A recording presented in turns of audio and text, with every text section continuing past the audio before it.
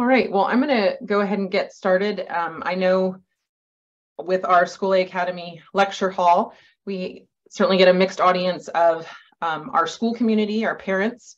So we welcome you and we're so grateful to have you. And we have students that join us as well. But then we also have educators and grandparents and other heads of schools that join us, and certainly stakeholders really across many groups that are involved in the revival of classical Christian education, those that come from Mr. Gibbs' circle, and then anyone really who has come across the work of Dr. Christopher Perrin, Classical Academic Press, and then Scholé Academy. So welcome everyone, and I see people are still coming in, which is great. We have well over 300 attendees that are registered for tonight. So we're grateful for that attention and that time. Just a little bit about tonight's agenda. I'm going to introduce myself, Joanne Shinstock, the director and principal of Scholé Academy. We have Allison Haley, who is our culture and events coordinator. She's behind the scenes helping, making sure this is a great event. And then of course, the man who everyone came to see, Mr. Gibbs. And so in just a minute, I'm going to introduce him, but briefly, I wanted to talk a little bit about Scholé Academy and then our mission and vision for the Scholé Academy lecture hall. So if you're new to Scholé Academy for the first time and you've just come to us learning about the lecture hall, you're probably a fan and follower of Mr. Gibbs, and that's brought you here tonight. So Scholé Academy is an educational service line within Classical Academic Press. The school was started in 2014. We offer restful classical Christian education that's personal for homeschooling students and traditional school students through our tutoring center as well. So we serve many families, over 1,700 students in North America and abroad. And so with that, a couple years ago, Jolie Hodge, the director at the time, started Scholé Academy Lecture Hall. And our hopes there is to continue to be a part of the conversation when it comes to the revival of classical Christian education, to provide support and formation for our parents and our stakeholders as you are involved in the revival of classical Christian education. So much like we try to provide our students a place in the class for contemplative learning, for rich discussion, for exposure to wonderful texts and ideas regarding classical Christian education, that's what we hope and what we envision for the Scholé Academy Lecture Hall. So without further ado, let me introduce Mr. Gibbs. He teaches classic literature to children and adults and offers consulting through gibbsclassical.com. He writes for Circe Institute blog, The Cedar Room. Many of you might be familiar, I'm sure, with his work through Circe, his long-running column on pedagogy, parenting, classical literature. He's the creator of the weekly Proverbial podcast, which I personally love, and I know a lot of our team members, we frequently talk about episodes in our team meeting. And then, of course, his work on classical literature. He's the creator of, or I should say the author of several books, Something They Will Not Forget. And tonight, the forthcoming book that he's going to be reading from and referencing is Love What Lasts. So, Mr. Gibbs, thank you for joining us. We are so excited to have you. And with that, I'm going to mute my microphone because everyone is here to listen to you and learn from you. Right. Thank you very much for that introduction. Yes, I'm here to read the first chapter of my next book, Love What Lasts, and I have the advanced reader copy in hand. I had hoped that the book would be available for pre-order at the time that I was doing tonight's event, but it's probably going to be another 6 weeks before the pre-order starts. So I'll send a notice out through my mailing list and put something up on my blog when the book is available. Don't worry, it won't go past you. The first chapter of the book I'm going to read is on film. And I don't want to create a false impression of Love What Lasts. It's not a book about film.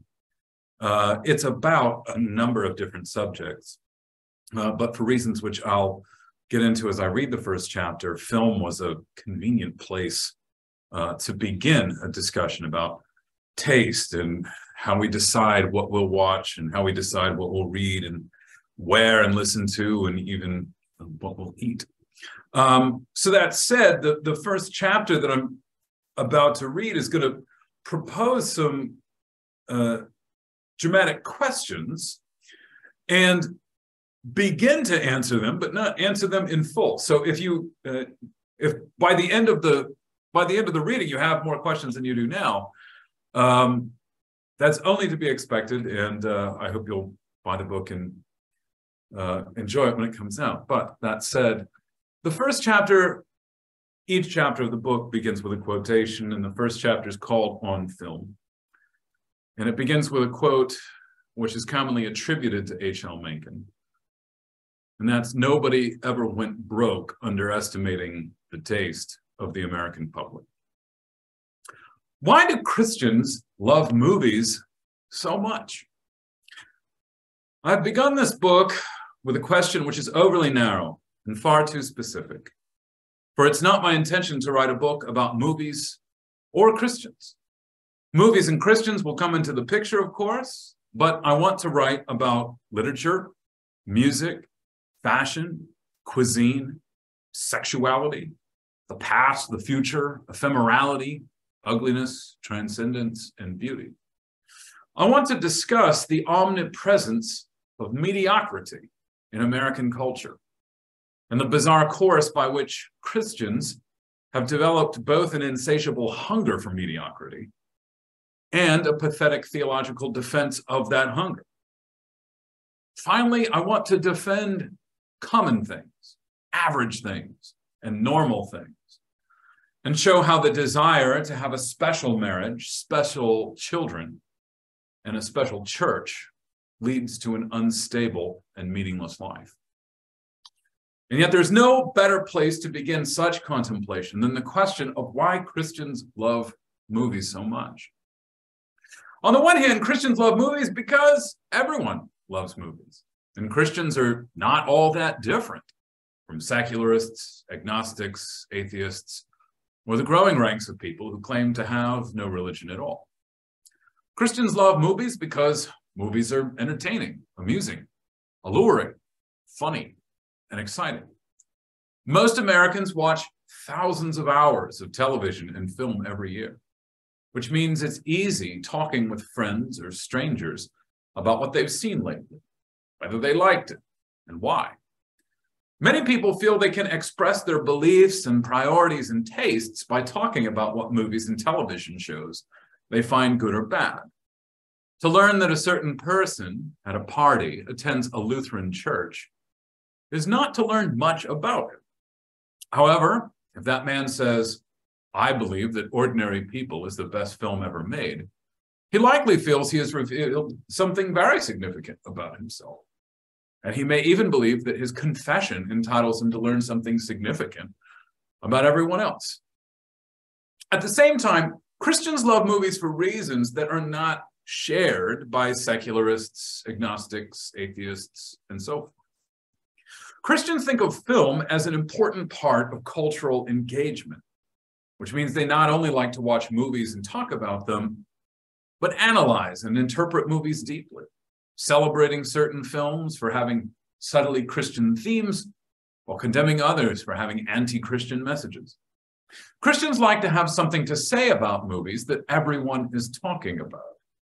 Discussing the hidden themes and symbolic meanings in movies makes Christians feel as though they are informed members of society who keep abreast of important things. Of course, watching movies is an easy and pleasant way of keeping abreast of things. The Christian who wants to keep his finger on the pulse of society is far more likely to do so by seeing the most popular film in the country than listening to the most popular record in the country or reading the most popular novel. Watching a popular movie is a bit like watching the news. The news is the news, no matter how sensational, banal, or awful it is. And if the news happens to contain scandalous stories about the sexual foibles of some politician, Christians do not feel guilty or ashamed to follow such stories, for they feel the need to stay informed. In fact, a man has a certain responsibility to watch the news from time to time. In the same way a man ought to know what his children have been up to lately, he ought to know what the president, the Senate, House of Representatives, powerful corporate executives, and influential celebrities have been up to lately as well. Within the last generation, cultural engagement has become a popular theological concept that has greatly changed Christian taste in film. The term cultural engagement is relatively new, very fashionable, and thus obviously bound for the slag heap of history. So in the event some reader of the future has taken up this book, thumbed through the first several pages, and wondered what the expression means, I should say that cultural engagement was a theological trend of the early 21st century, wherein Christians supposed that the real heart of evangelism lay in having both up-to-minute knowledge of secular culture and dazzling insights into it. Secular culture was thought to be its own language, and in order to share the gospel, Christians had to speak secular culture fluently. In the same way that residents admire tourists who have learned a little of their native tongue, so too unbelievers would be impressed by the humility of Christians who could, say, bring to light the cryptic hunger for God buried in the latest blockbuster. St. Paul said he would become all things to all men. Thus, in order to reach a generation obsessed with pornographic music and vapid billion-dollar CGI spectacles, Christian obsessions would have to follow suit. Thus, Christians tend to believe that watching a movie is justifiable if they have something interesting to say about it afterwards. The more lurid the movie, the more profound their analysis must be.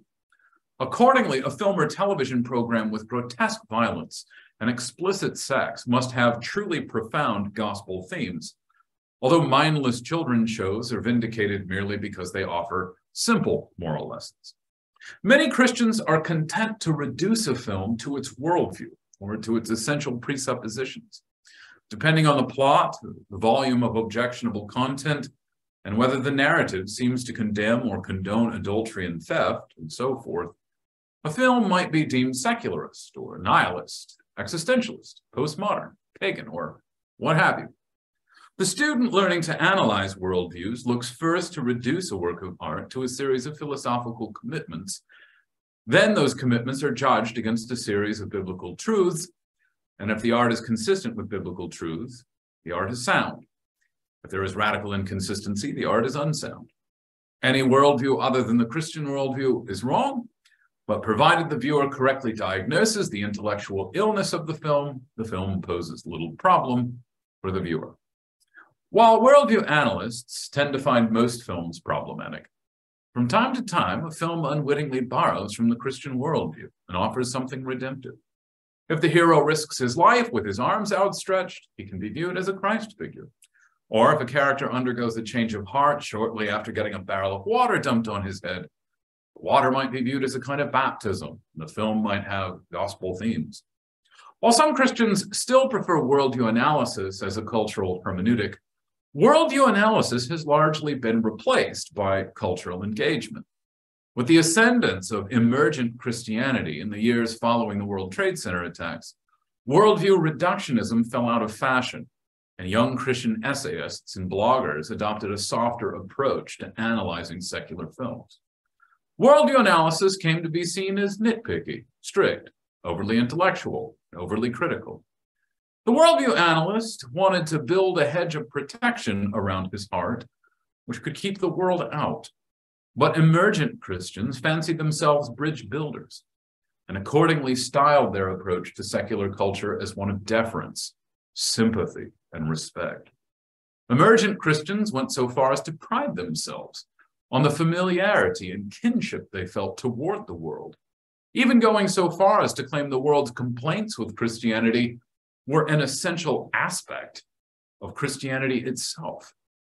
Whereas the worldview analyst begrudgingly, occasionally admitted Christ figures and gospel themes, sympathetic Christian viewers saw gospel hunger everywhere.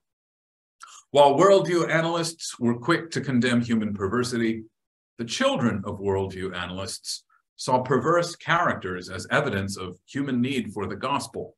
The more perverse, the more clearly our need for the gospel was depicted.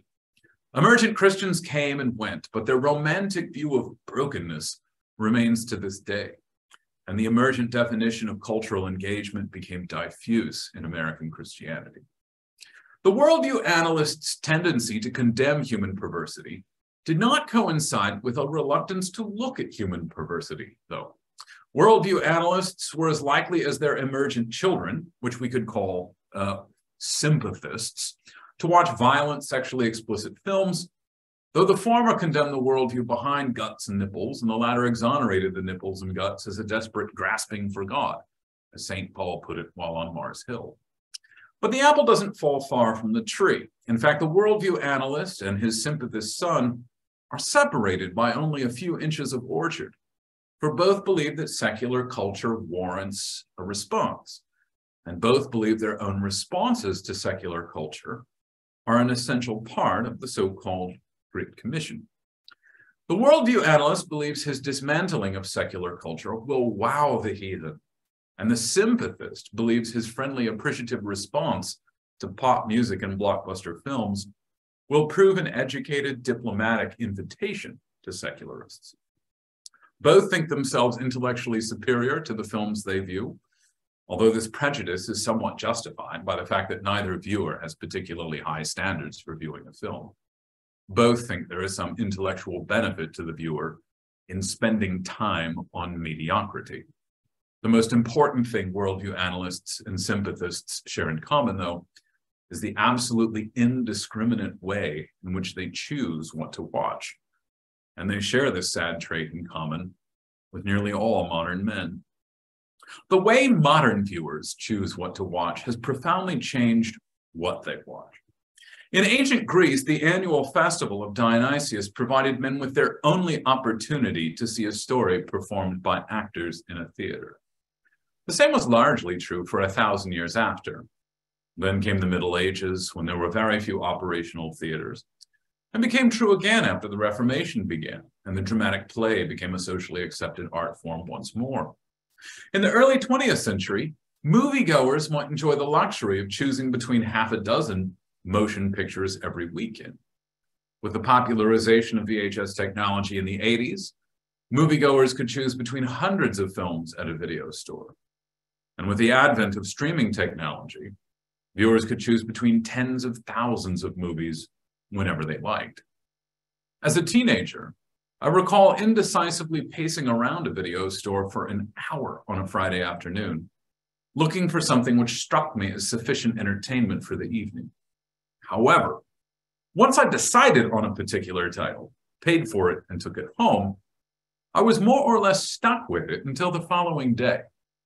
When I was a child, it was only with extreme reluctance that my family ever turned off a rented video, although I cannot recall anyone leaving the house at 9 o'clock to get something else from the video store. Turning off a movie thus meant the evening's entertainment ended early, and so renting a video from a store had a way of securing one's fate for the night. Anyone who rented a video was stuck with it, committed to it, and far more willing to watch a movie through to the end simply because there was no alternative. On the other hand, the era of streaming means most viewers have no real commitment to the movies they begin watching, which is one of many reasons people now have such a hard time deciding what to watch. Anything we choose to begin watching can be unchosen 5 minutes later, at which point the selection process starts all over. It's hard to choose when choosing is a meaningless act. It's hard to commit to a film when the commitment can be easily, painlessly broken.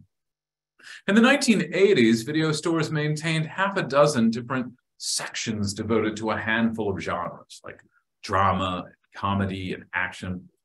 But streaming services are capable of cataloging films down to very fine nuances of plot.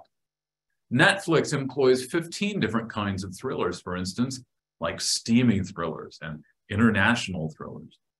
Additionally, the streaming service lists more than a dozen different action genres, 24 sci-fi genres, and 36 different kinds of comedies.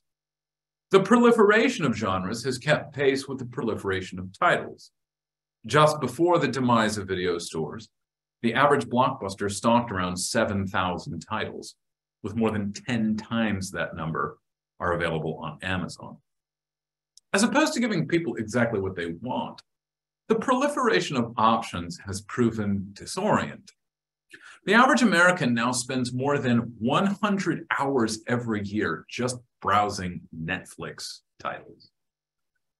The problem is not just the staggering number of titles to choose from, but that we have become far harder to please. When my children tell me they are hungry, I tell them they can have an apple. When they tell me they don't want an apple, I say, then you're not feeling hungry, you're feeling picky. Given the profound specificity now possible in classifying movies, we scroll through endless menus under the delusion that a film which perfectly suits our mood is possible. We do not want to watch something good, but something that flatters our feelings and our tastes. The rather simple thesis of this book came to me several years ago while sitting in a movie theater, waiting for Jurassic World: Fallen Kingdom to begin. It was a summer's day. When I bought my ticket, I saw that a film entitled First Reformed was playing as well. Several friends had told me that First Reformed was a remarkable film, worth seeing, very moving. But I purchased a ticket for a dinosaur movie instead. As I waited for Jurassic World to begin, I tried to imagine how I would explain to a stranger why I had not purchased a ticket for First Reformed instead. I didn't expect Jurassic World to be any good. I figured that I would walk out of the theater and never give the story a second thought. The film would, I suspected, not offer anything thoughtful or even vaguely philosophical to mull over. I would not need more than 30 seconds to discuss the film with a friend. Rather, I imagined summarizing my feelings about the film with either, it was better than I thought it would be, or wasn't very good, and then moving on to some more interesting subject. On the other hand, I knew that First Reformed would probably be the kind of movie that deserved a second viewing. I knew it was the kind of film I could discuss at length with my friends. However, the choice wasn't really between Jurassic World and First Reformed. The choice was between Jurassic World and every classic film I haven't seen. A ticket to Jurassic World cost $10, but I might have checked Cinema Paradiso out from the library for free. I've never seen Cinema Paradiso, but I've heard it's quite good. I've never seen The Searchers either, or The Passion of Joan of Arc, Battleship Potemkin, Late Spring, Seven Samurai, Persona, or Bicycle Thieves. Some people do not respect film as an art form. I do, and I believe that watching a good film can help a man's soul move nearer to God. My sanity has been restored many times by great films. Nonetheless, I purchased a ticket for Jurassic World. Having considered the possibility of watching Late Spring or Bicycle Thieves or First Reformed, which could have brought me nearer to God, I decided to do what was easier. I chose a film that would overwhelm my senses and starve my intellect. It is a choice that I have made many, many times. As a high school teacher, I have heard both teenagers and adults make the case for blockbuster films. The case the adult makes is nearly indistinguishable from that of the high school student, a fact that ought to make the teenager suspicious and the adult blush. The case for blockbusters largely consists of two entirely incompatible theses. The first thesis is that blockbuster films are not nourishing, but neither is candy, and while no one can live on candy, no sane person would try. The second thesis is that blockbuster films are actually far more sophisticated than they appear on the surface. If blockbusters were actually like candy, nothing more than a diversion, a lark, a trifle, then only a crank would complain about them. However, our society does not treat blockbusters as mere diversions. A kid at a pizza parlor waiting for a takeout might pass the time by putting a few quarters in a Pac-Man arcade. that's a diversion. If a man watches 20 minutes of Die Hard on a hotel TV while his wife gets dressed for the evening, that's a diversion. And yet the release of a blockbuster film is a global event, like a visit from the Pope or the assassination of a European archduke. With the budget of Avengers: Infinity War, a sovereign nation might have purchased 2 Iowa-class battleships, half a dozen F-16s, 10 Abrams tanks, and several hundred Hellfire rockets, all of which is nearly sufficient for an actual war. While no blockbuster film actually lingers very long in the American imagination, the adoration of blockbuster films has become one of the chief cultural heirlooms this generation is passing on to the next. It wasn't always this way. The highest grossing film of 1979 was Kramer versus Kramer, a PG-rated drama about the ways a couple's divorce changes them and harms their young son. The film was made for $8 million. It grossed $106 million. It won 5 Academy Awards, including Best Picture and Best Director. On the other hand, Green Book won Best Picture in 2018 and was the 36th highest grossing film of that year. In 2017, The Shape of Water won Best Picture and was the 46th highest grossing film of the year. In 2016, Moonlight won Best Picture and was the 92nd highest grossing film of the year. Simply put, Americans are no longer very interested in films declared to be the best. 1988 was the last year the highest grossing film of the year had no special effects. Spectacles have quickly come to dominate our taste. At the same time, the highest grossing film of the year tends to have a very short life. Of the top 25 highest grossing films of all time, 16 were released in just the last 5 years. Obtaining a spot near the top is now relatively easy. Maintaining a spot on the list is difficult. A culture which is based on pure appetite will create an endless supply of products that are staggeringly, profoundly popular, but only for a little while. Following the COVID-19 pandemic, it may be that theaters never recover the popularity they had beforehand, and yet the appeal to profound popularity will continue with films released directly into homes. During the pandemic, news of box office records was quickly replaced by news of streaming records. The second thesis often used to defend blockbusters is that they're actually more sophisticated than they appear. While this thesis is at odds with the first, which contends that blockbusters' lack of sophistication is not really a problem, it is the more common of the two and the more widely accepted. Comic book films now receive scholarly attention, long and nuanced reviews, and the same degree of critical scrutiny formerly reserved for films marketed to honest-to-God adults. It is not uncommon or considered strange for a review of Deadpool or Batman to discuss what the film has to say about America's international policy, universal health care, capitalism, climate change, race, gender, or a dozen other issues about which the director has no competence to speak.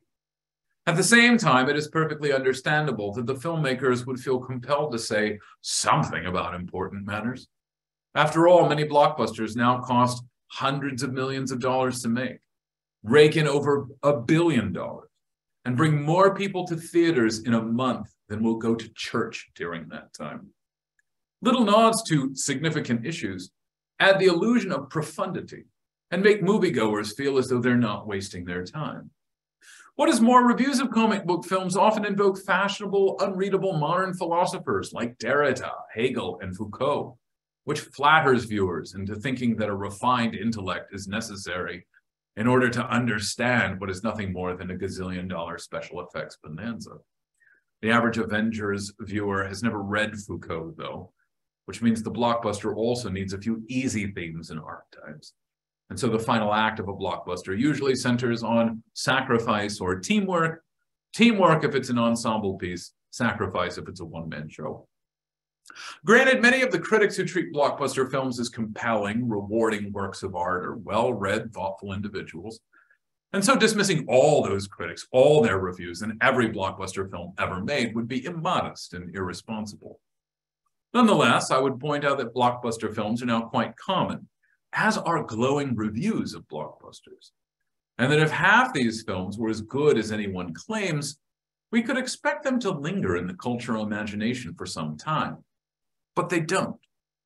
Our interest in blockbusters swells suddenly and dies down as suddenly as it came. It's a Wonderful Life barely broke even at the box office. But because that film is so good, 75 years later, it still plays in theaters all over the world every December. Blockbuster films, on the other hand, enjoy a 3-month theatrical run, sell wildly when they become available for home viewing, but more or less disappear by the end of the following year. For the moment, my contention's a rather simple one. If these films were actually good, they would last quite a bit longer. The fact that lately released films pass through our cultural digestive system so quickly means that no one who writes about them has had much time to think about them.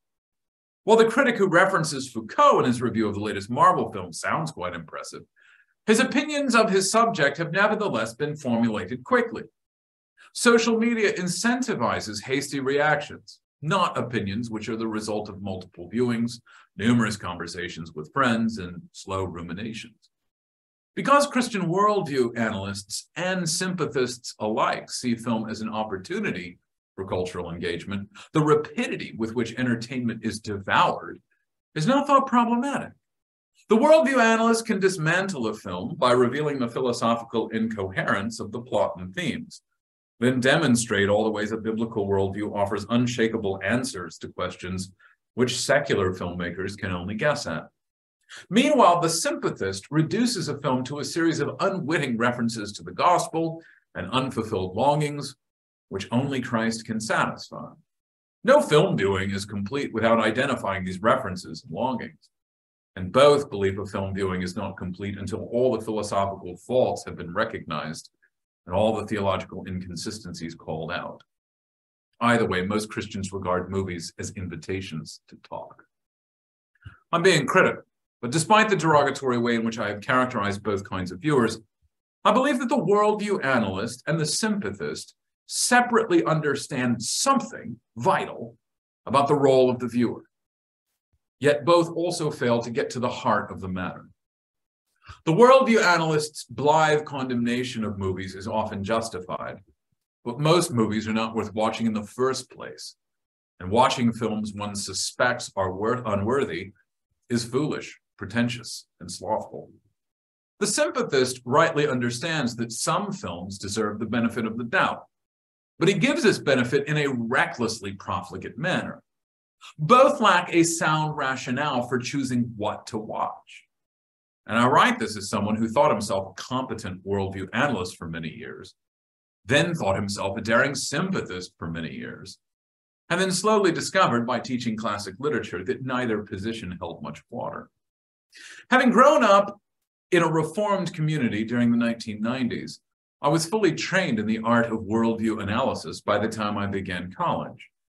During college, however, like most young Christians, I turned against many of the precepts upon which I had been raised and fell in with the fashionable philosophies of the day.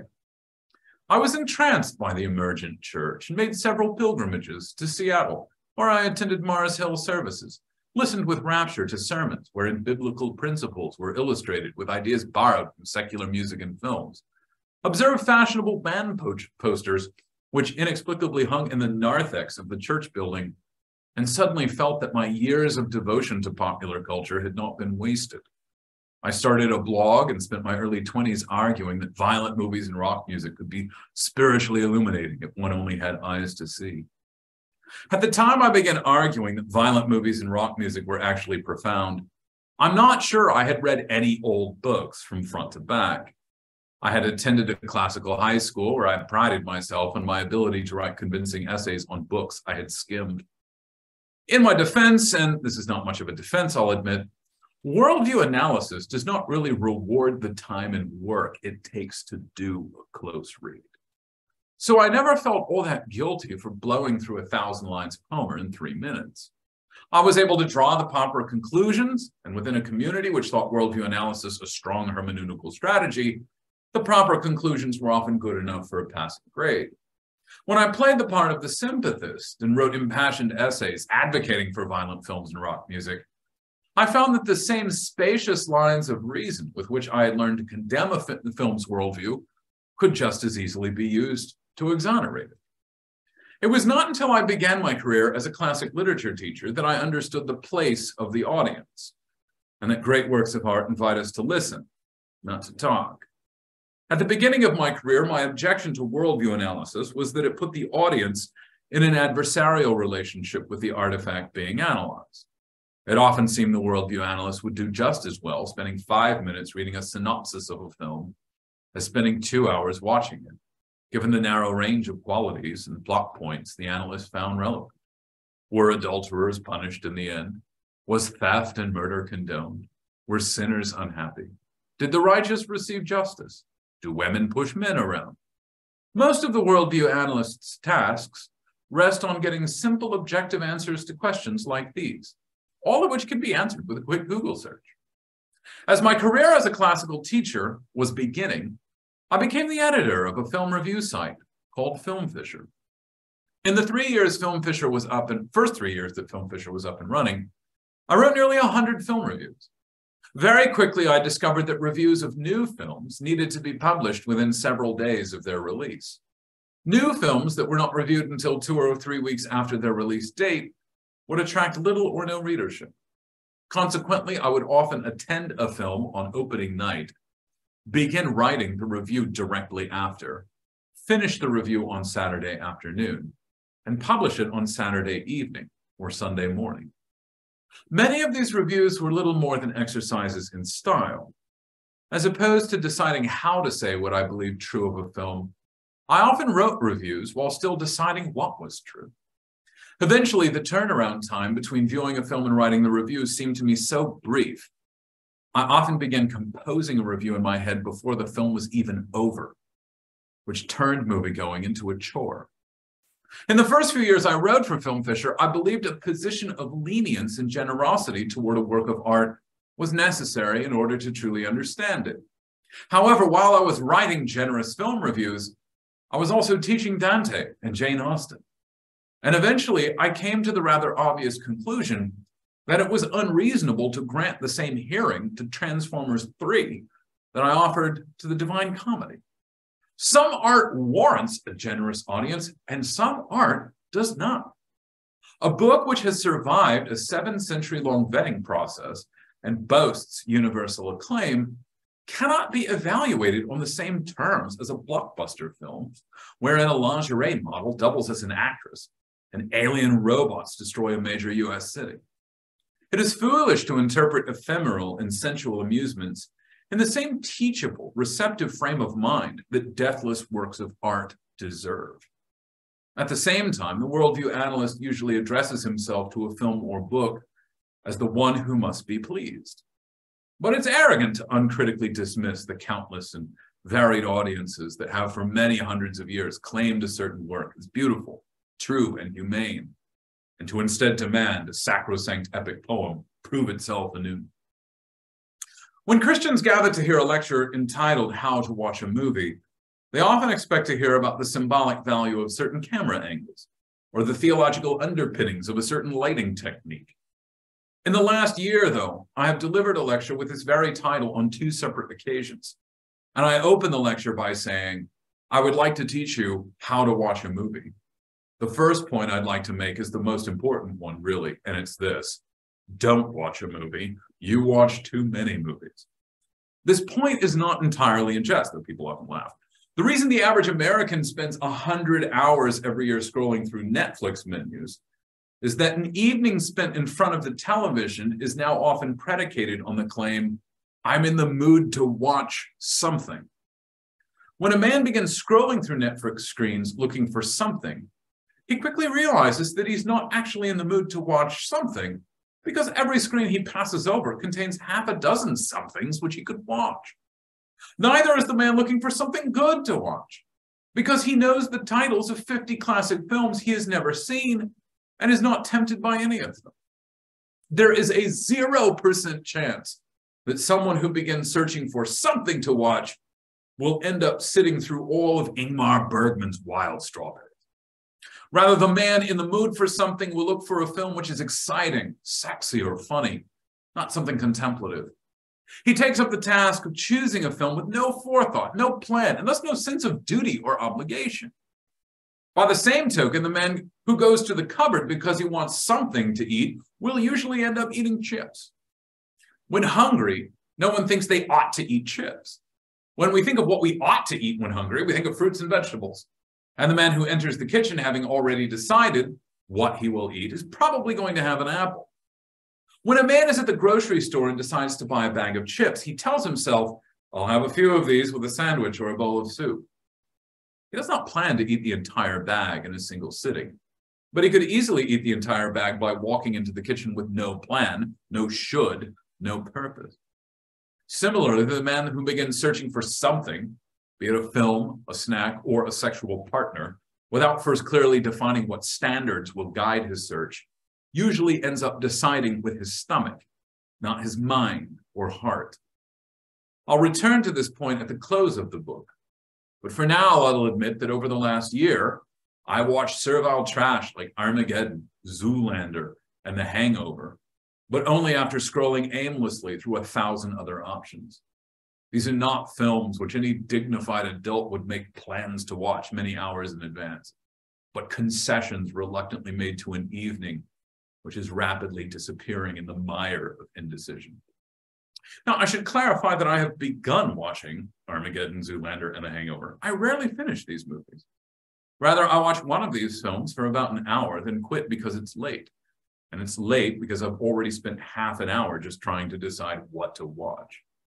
Having spent the last 15 years teaching at Christian high schools, testimonial evidence suggests that Christians are no better than secularists at choosing what to watch, which means that regardless of the high-minded reasons they give for watching movies, at the end of the day, what most Christians want is something pleasurable, something that flatters their senses. Given the extraordinary amount of time that Christians spend watching movies and television, to approach movies and television in an arbitrary fashion, without a plan, without a coherent philosophy, without an eye toward greater maturity and nobility, is to approach a good deal of life as a whole in an arbitrary fashion. While books, lectures, and essays about better time management have become fashionable in an age of endless distraction, simply watching fewer banal movies is not a sufficient plan. The man who watches one banal movie has little reason not to watch another, for he has already proven to himself that his time is worth very little. It's possible for a man to manage his time evenly, spending too much time on any one thing, but thoughtfully portioning hours for work, reading, eating, films, music, conversations with friends, and time spent with his family, and for his life to be nonetheless frittered away in trivialities. For the world is inundated with trivial books, stupid music, empty conversations, and shallow people. Many time management experts claim their services can help distracted people accomplish all the things they really want to do. And yet, unless people want good things, helping them fulfill their desires will only further their destruction. As I stated at the beginning of this chapter, it's not my intention to write a book about movies, but about literature, music, fashion, cuisine, sexuality, the past, the future, ephemerality, ugliness, transcendence, and beauty. I want to talk about taste. My contention is that good things are hard to like, and that good taste is hard to acquire.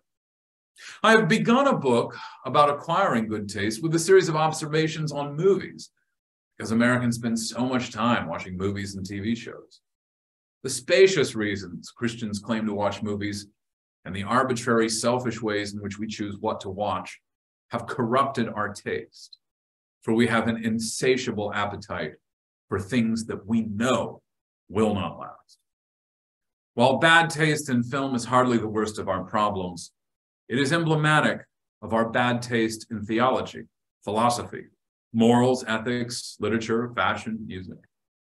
Bad taste is cancerous and is rarely contained in a single organ. And good taste is like yeast, for it also tends to spread.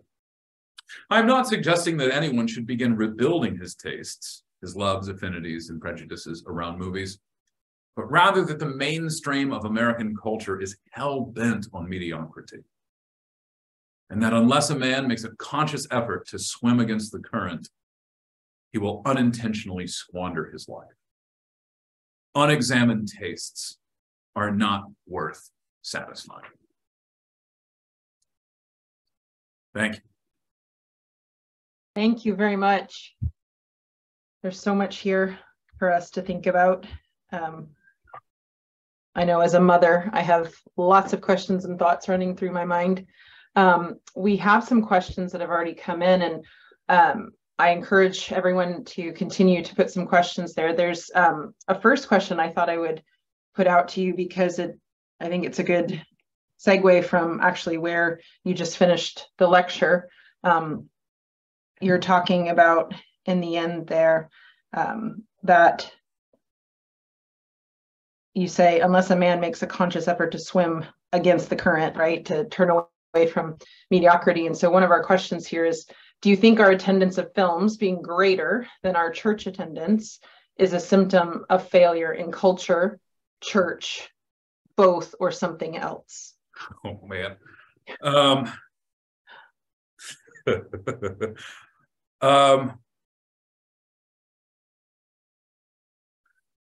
Well, we could probably pin responsibility for it on churches a long time ago. That's kind of gradually played out and filtered out into society at large. I do think that there are tendencies in our culture which are so massive that they're really hard to see, and that those currents have really been flowing very hard for several hundred years now. So the argument in Love What Lasts is that there's a significant change in Western culture at the time of the French Revolution, which when finally played out in the early part of the 20th century, creates popular culture as we know it today. And that popular culture tends toward banalities, whereas localized culture does not, or patronized culture doesn't, and localized culture doesn't. And so I think that there are certain responsibilities that I think the church bears. So many churches now model themselves after secular culture and do so proudly. And they do so in the name of building bridges. But I think that most of the bridges that contemporary churches believe that they have built for people to get in by, but are actually being used for people to get out by. Every bridge goes two ways. And having built so many bridges to secular culture, it's not surprising that church attendance is declining. All those bridges are just being used in the wrong way. Yes, I suppose that all the parties are guilty that were named in the question. All are punished, as the as the cop says at the end of Romeo and Juliet. I think for another night, it would be really interesting to get into a conversation about those bridges. And you commenting goes both ways. But let's look at this other question here. Do you think the low and mediocre taste of our mainstream culture could be connected to our country's relative youth? In a certain sense, yes. I don't think that mediocre culture is a uniquely American problem. Although America's greatest and most vital export is culture. It's American culture that has become super popular all over the world. It's not African, it's not Chinese, it's not Spanish, it's not Italian. Culture as a whole that's dominating America. It's Americans that keep foisting, Taylor Swift and Drake on the rest of the world, who are helplessly saying, like, stop sending us this stuff. Well, the same ones are. So I think that America might be more responsible for putting out ephemeral garbage culture in the world than others. But others are certainly buying it. I mean, our lousy films are popular the world over, our lousy singers are popular the world over. It could be the youth of our country. And there might be, I know that in the earliest days of American history, America was sort of the TJ Maxx of Great Britain. Great Britain would send all of their also ran clothing and the unpopular stuff that they couldn't sell over to America, and Americans just gobbled up all of the ugly stuff that Europeans wouldn't be content with. I don't know that great culture is going to flourish in a society which is as egalitarian as ours. So as opposed to our youth, I would tend to think that it has more to do with our egalitarian ways, whereas societies that acknowledge that a social or cultural hierarchy can be beneficial are also more likely to create things that are properly called high culture. What you're saying also makes, and this is obviously not a thought that I've had that I've spent a lot of time, but just in direct response right now to what you're saying, it makes me wonder, because there's the argument that, the breakdown from the greatest generation to the baby boomers, and then the baby boomers are, my parents' generation. And I look at myself, and I suppose even what we call the millennials have this return to, or this desire to return to the traditional ways, or the old road, if you will, whether that's in the church or right, even the revival of classical Christian education. So I was just thinking about that. I'm wondering if, again, the breakdown maybe of what some argue happened between the greatest generation and their children, the baby boomers, how that feeds into kind of what you were saying with the egalitarian ways. I'm just wondering kind of the loss of piety in terms of respect for elders and how that might play out. That strikes me as a sort of reliable, like an historically reliable, repeatable sort of observation. Because even ancient Greeks were observing, like, our grandfathers were real men, our fathers were kind of men, and we're a bunch of beardless babies. That's a sentiment that our grandparents actually knew what was up. That's rather ancient, and I don't think that means that it's wrong. I simply think that it's that while it's a fair observation, it doesn't mean that we have to look at the problem as so recent as it might appear. So I think that based on the way that technology develops and based on the way that history moves, there is something about our grandparents that will always intimidate us in terms of self-reliance. Grandchildren are never as self-reliant as their grandparents. And I think that's probably true at almost any year in history that you might select.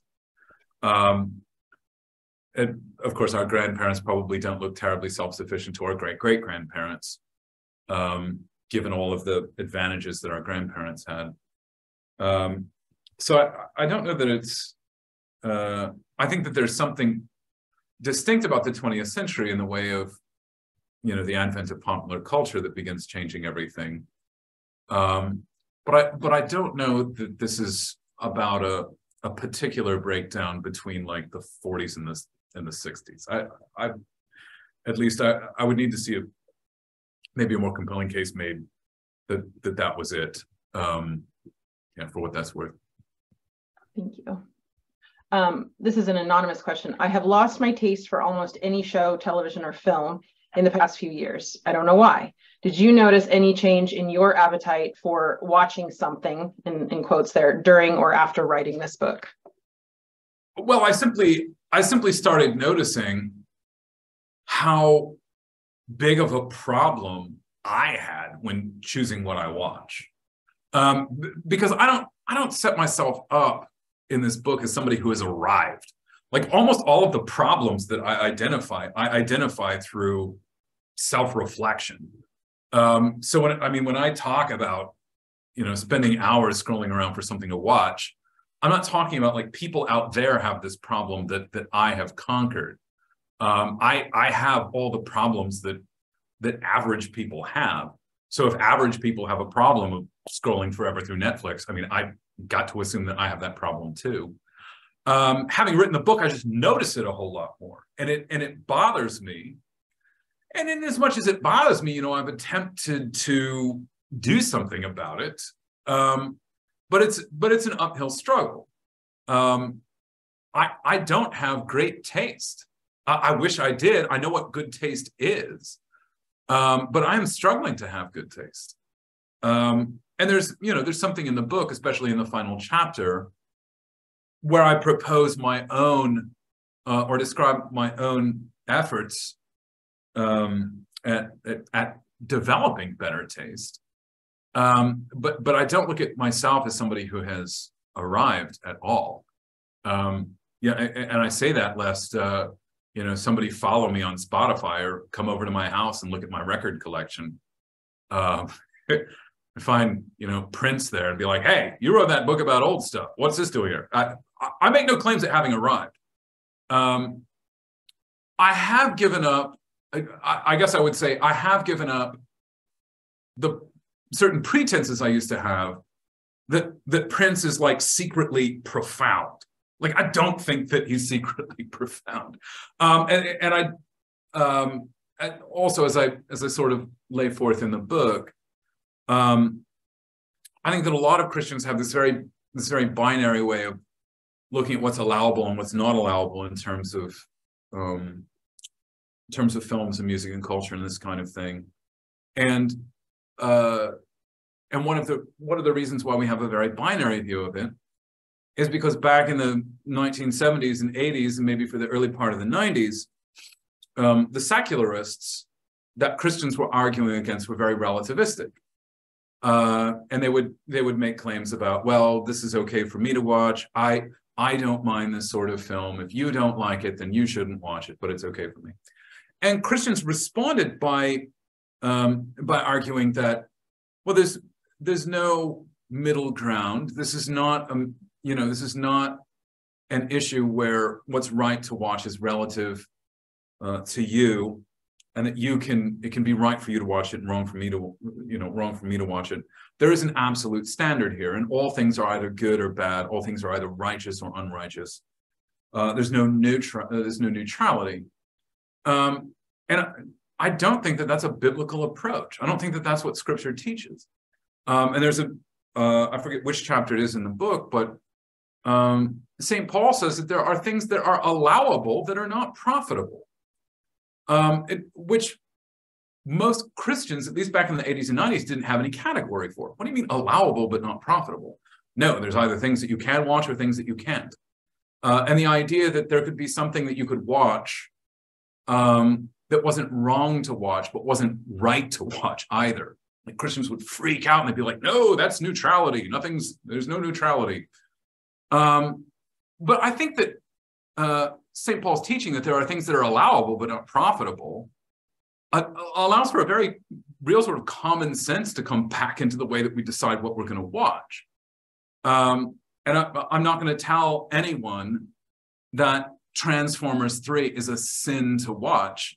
But you're out of your mind if you think it's a profitable movie to watch. So it's not a sin necessarily to watch Transformers 3, and it's not necessarily a sin to watch Terrence Malick's Tree of Life. But to say that these two films have the same moral quality or the same moral effect on viewers simply because they're both allowable to watch is absurd. And so I think that Christians need to retain this Pauline possibility of things being allowable but not profitable. And I think that the way that you evaluate what you listen to, what you watch, is just transformed as soon as you allow for this sort of common sense middle between things that you absolutely cannot watch and things that you can or should.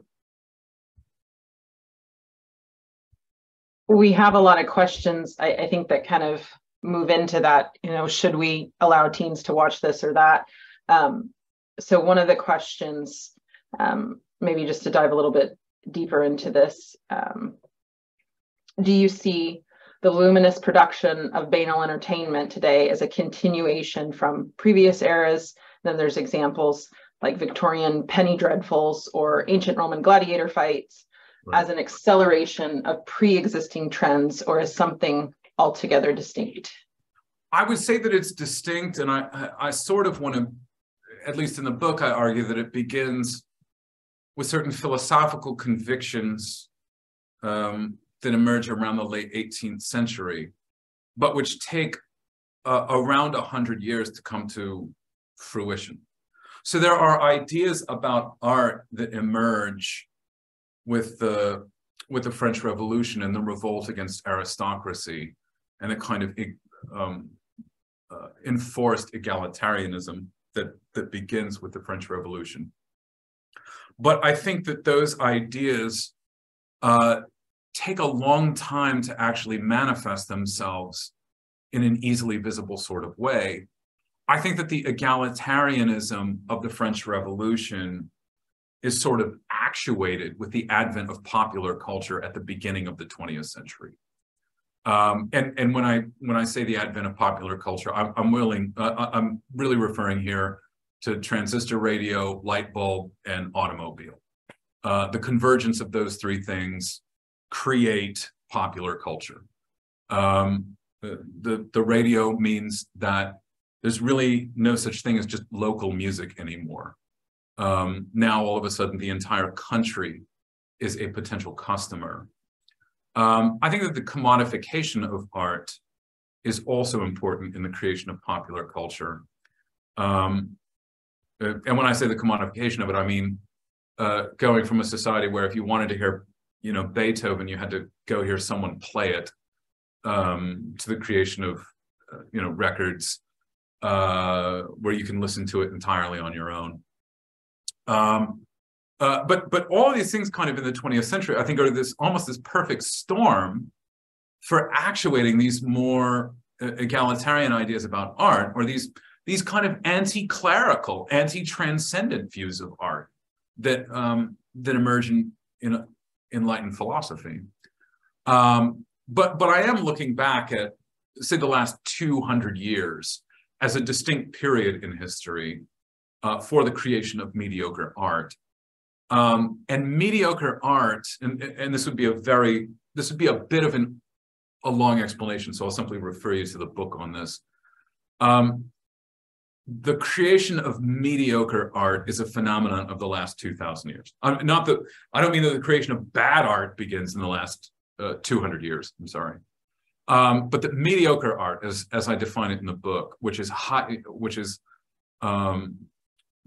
that's meant to have a massive, immediate, sensual impact on the audience, to be enjoyed for a very brief period of time by everyone, and then essentially discarded by everyone. That sort of art has only existed for 200 years. There's just not a philosophy and a technology that coalesce to create such things until the last 200 years.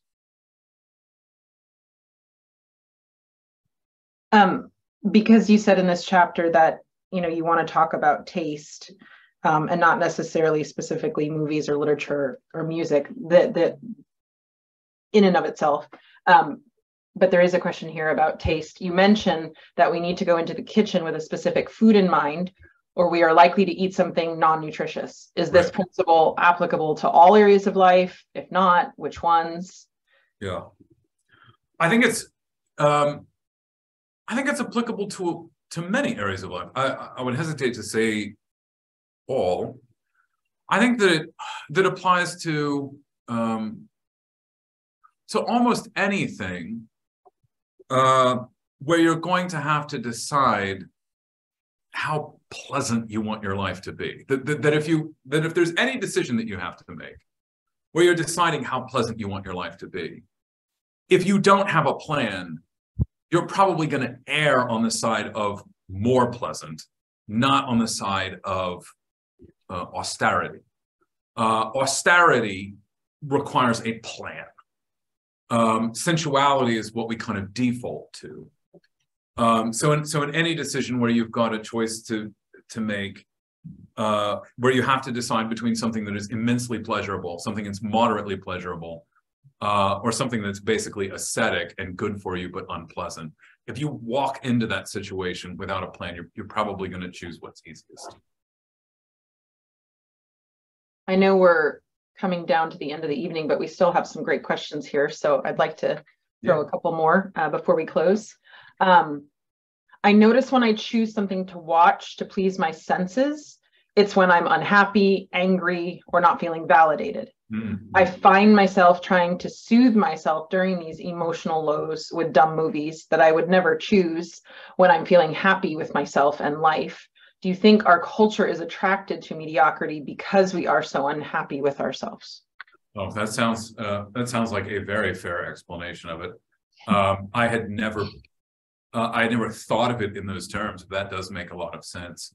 The one sort of similar example that I offer, I think I offer it in the book, is what you would plan on doing in the evening from the perspective you have of the morning versus what you end up doing in the evening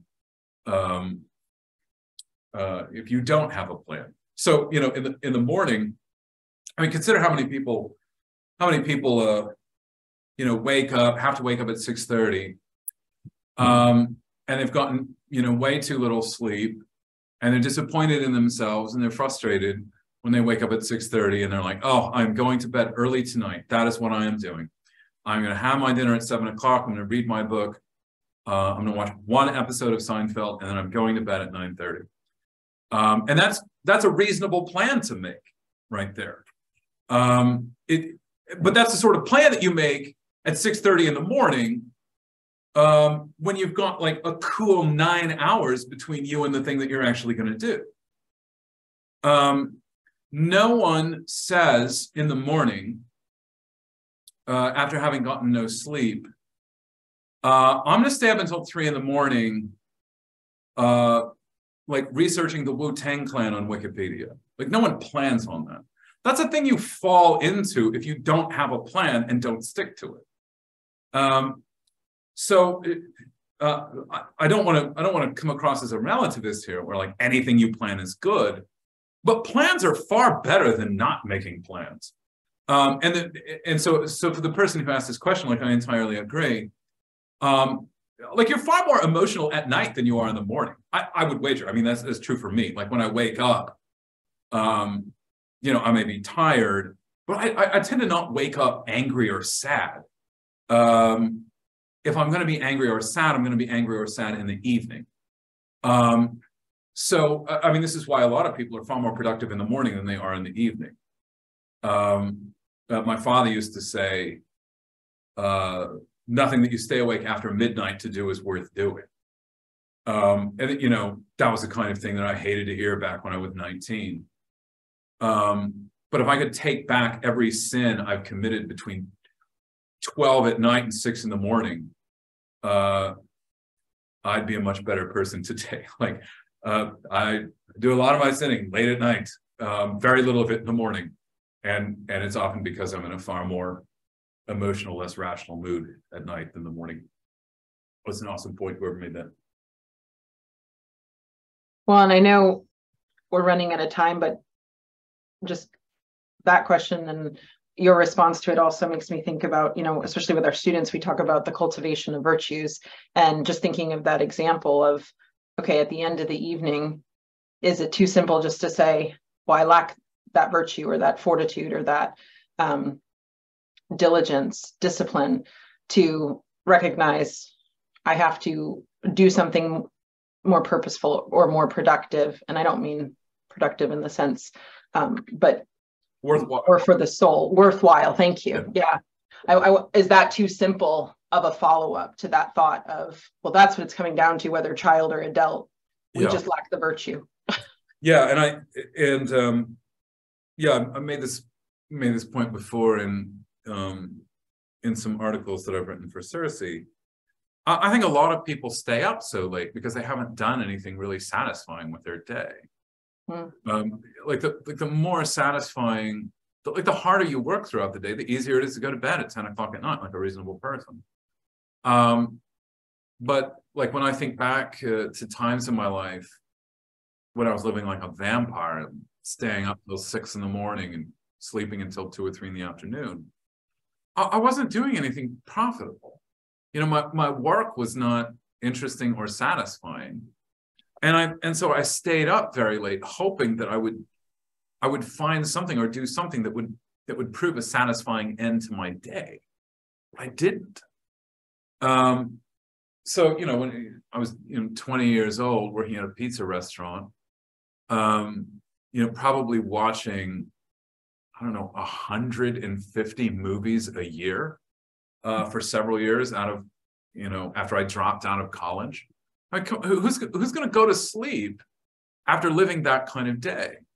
You haven't done anything that seems to warrant sleep. Why would you conclude the day at 10 o'clock at night when you haven't done anything that's you can be proud of? And so this is not everybody, granted, but I mean, you stay up until if you stay, like, try this. You stay up until 3 in the morning watching worthless television. Note the kind of commercials that play. All right.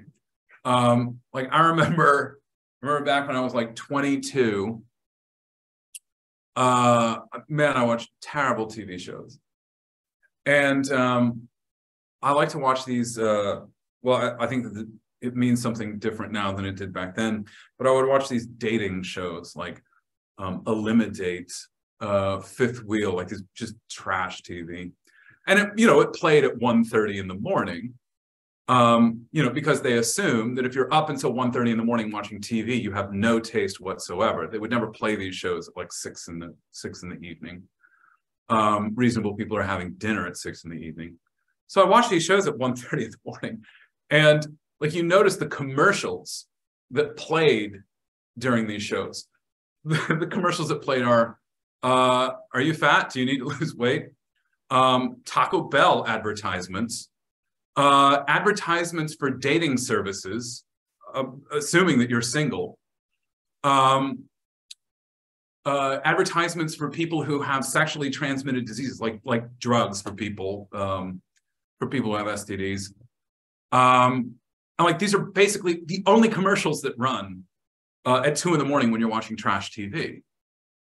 So like, follow the capitalist miracle. They're not wasting their money here. If you're up until 2 in the morning watching TV, they got a pretty good idea what kind of person you are. You need to lose some weight. You smoke. You're lonely.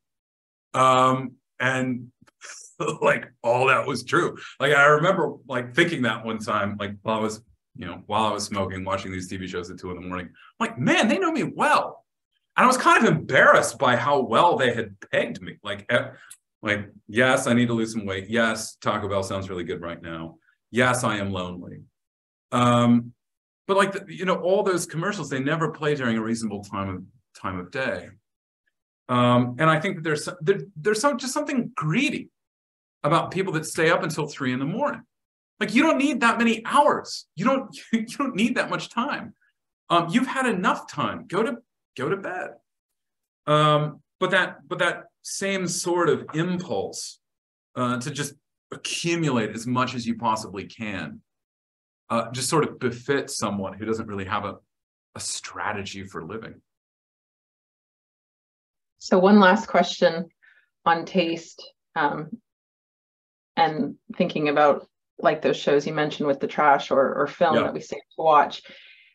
Final question here. What do you think about the programs that allow one to remove the trash, the language, the sexual content, all of that from movies while viewing? What might it do to Christian kids to be given freedom to watch this mediocre, would-be inappropriate movie with total freedom and to walk away believing they're now good because those bad things were removed?